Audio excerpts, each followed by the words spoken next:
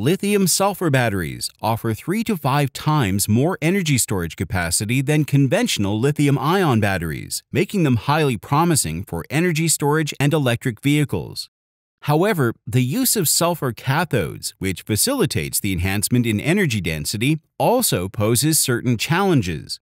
One notable issue is the shuttle effect, in which intermediate lithium polysulfide species formed during battery discharge dissolve in the electrolyte. This gradual loss of sulfur content diminishes the battery's capacity over time. Additionally, the uneven deposition of lithium ions on the anode during charging can lead to the formation of lithium dendrites, posing risks to battery safety and performance.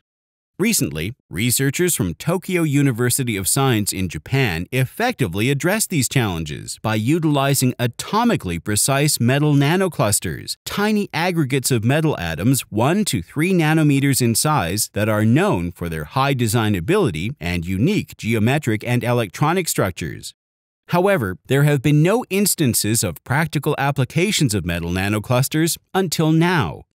They developed a battery separator based on a composite of platinum-doped gold nanoclusters Au24PT-PET18 and graphene G nanosheets called Au24PT-PET18 at G.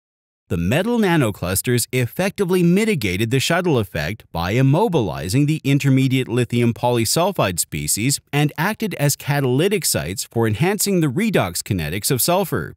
Consequently, a lithium-sulfur battery with a proposed separator exhibited high reversible specific capacity and rate capability.